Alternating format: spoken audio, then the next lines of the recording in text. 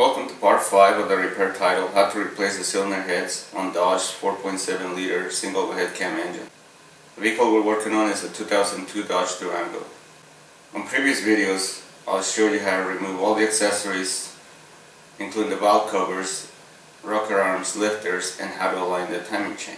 In today's video, I'm going to show you how to finish taking this engine apart, and what we have left is the timing cover, timing chains, and cylinder heads. So stay tuned. Slide your drain pan to the right hand side of the engine and disconnect the low radiator hose from the thermostat housing and disconnect it from the radiator and remove the lower radiator hose. When removing the timing cover, it is not necessary to remove the water pump. The only bolts that you do need to remove are the upper ones. This one, that one, that one. So 4 of them. Okay, the 4 upper ones are the ones you need to remove. And of course you need to finish removing all the outer timing cover bolts, all the way around. Remove them all and separate the timing cover from the engine. There's a bolt behind the tensioner, so remove the belt tensioner retaining bolt, remove the tensioner, and then you'll be able to get to the bolt behind it. Once you have removed all the bolts, just separate the timing cover from the engine. And yes, it's kind of a big old mess, but it's raining right there into the pan.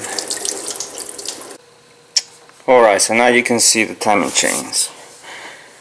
Keeping the timing aligned is crucial. One tooth off on any of the chains and it'll make your vehicle run really rough.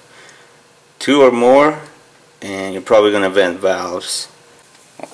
So to the lower chains, you're going to look in here and in here, plus the dot right there on this sprocket needs to be completely up, all the way up.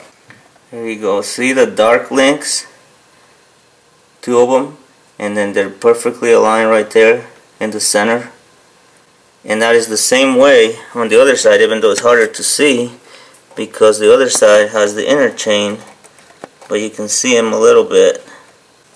The only thing I couldn't see when I aligned the timing marks when the timing cover was still on was these different color links for the crankshaft sprocket.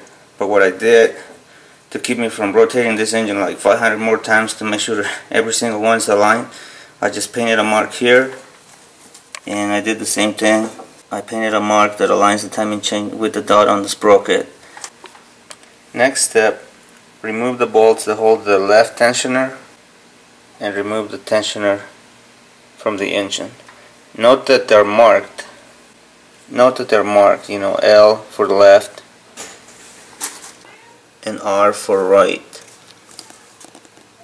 But for right now, remove just the left. Next, remove this bolt using a T40 Torx bit and slide this guide out.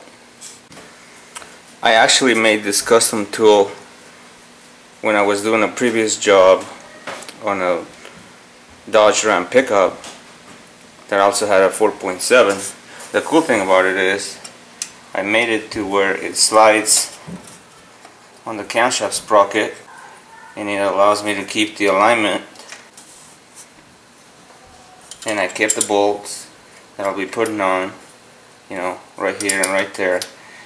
But I'm going to install this after I remove the chain. Right now I'm just showing how this tool will keep the alignment in this camshaft. And I also made one for the other side. So I'll show you how they look when they're both installed.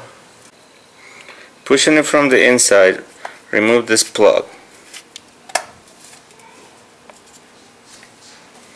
Next, remove this bolt, and remove the lower guide by sliding it out.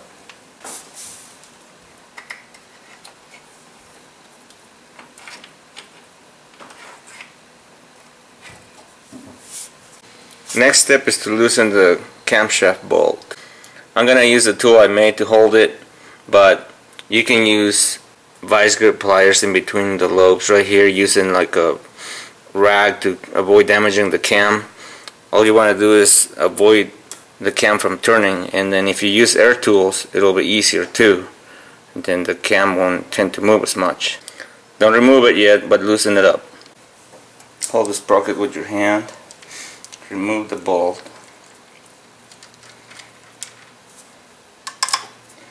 and slide the sprocket out and detach the chain from it. Put the sprocket back on.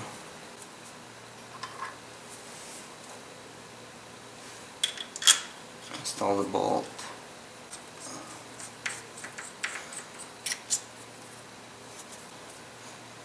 And like I said, I'm going to keep my alignment with the tool I made, just for right now, for my reference. This will definitely help me when I'm installing the chains on, because I will know for sure that the sprockets are where they need to be.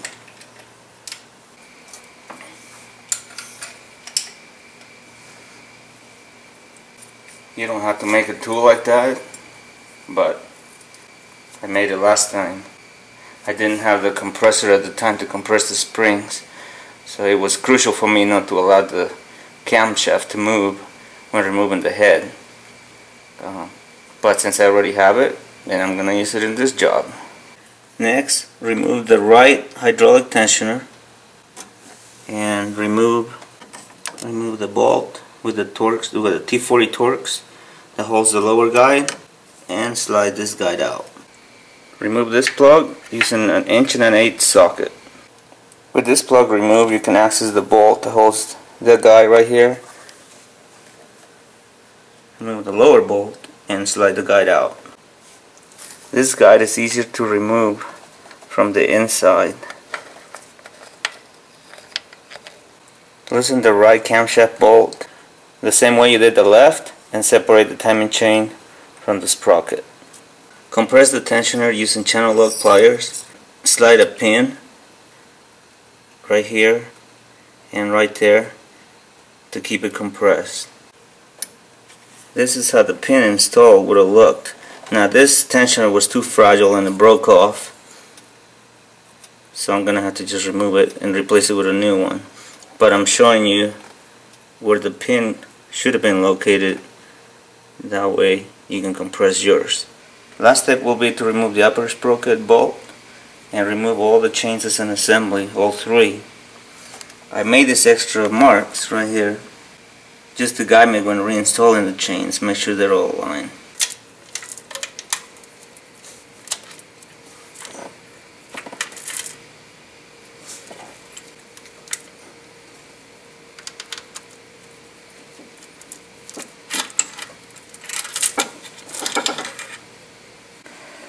I moved the left chain a little bit so you can see the alignment, and one of the easiest things to do to keep your chains aligned during installation is to put rubber bands to keep them tight. So that's an easy trick. There's a special tool made to keep them in place, but you can get away just by using rubber bands on both. So here's how my timing components look. Obviously I'm going to need a new tensioner. It's broken. I may install new guides. The chains didn't have play, so what I'll do, I'll price all these components. I may install an entire new timing kit. We'll see.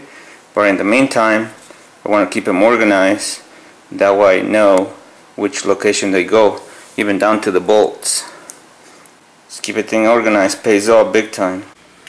For this next step, working from underneath the car, remove the nuts. There's 2 on each exhaust flange that fasten the exhaust pipe to the exhaust manifolds, because it's not necessary to remove the manifolds from the cylinder head to get the heads out of the vehicle, because it would be too hard to get to the lower bolts on the manifold anyways. They're right there.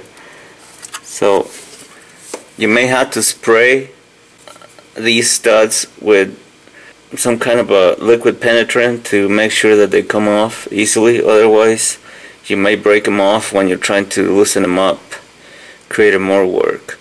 So do this on both cylinder heads. Disconnect the ground strap from the back of the passenger side cylinder head. You're going to have 5 large bolts on the top, 5 large bolts on the bottom, and then you have 2 small bolts. Make sure you remove the 2 bolts located on the inside, on the edge of the head. There's 2. They do the same thing that these do. They keep the outer side of the cylinder head in place.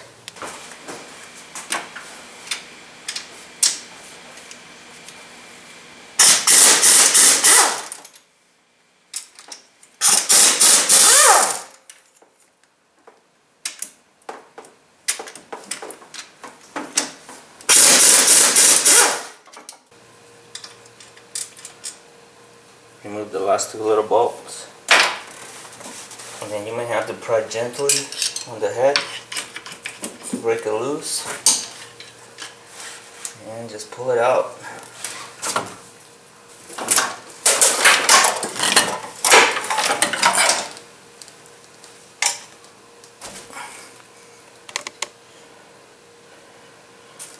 And there's the first cylinder head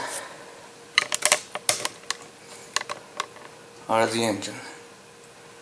As you can tell, it comes off with the exhaust manifold attached.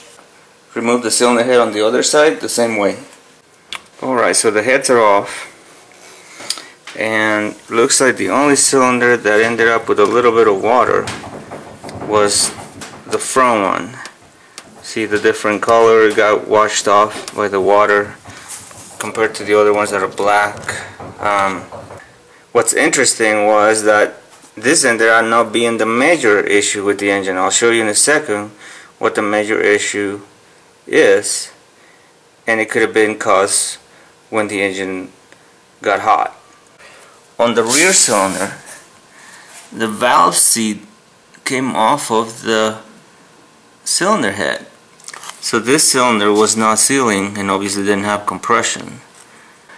It's possible that when the engine got hot, that could have been enough heat to soften the metal and then the seat coming off.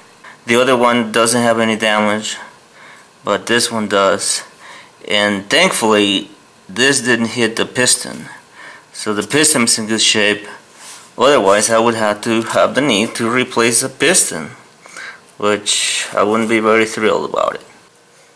Alright, so here are all my parts organized, from my timing components to both cylinder heads and the locations they came out of.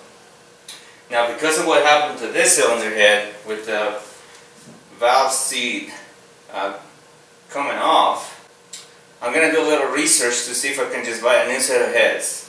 I'm a little concerned right now because it's too much work, and I don't know if what happened to that head is going to happen to this one soon, or maybe it will happen to one of the other cylinders. So I don't think I want to go through that. So I'm going to do some homework, and then I'll see if I can find a new set of heads. In the meantime, all the components need to be removed. They need to stay in their original locations. The caps for the camshafts, they're marked, they're numbered, and then they tell you, whether left or right. So pay close attention to each component, each location. Remove the spark plugs, and depending on why you're removing your cylinder heads, in your case, maybe you just need to take them to the machine shop. That's what I was planning to do, is looking that I'm going to change gears a little bit. In either case, I'm going to show you in upcoming videos how to put it all back together, how to torque them. That way you'll know how to finish the job. In the meantime, make sure you subscribe to our channel. That way you'll know when the next video comes out. Also, don't forget to visit our online store. We have a great selection of accessories for cars, trucks, and SUVs. See you next time.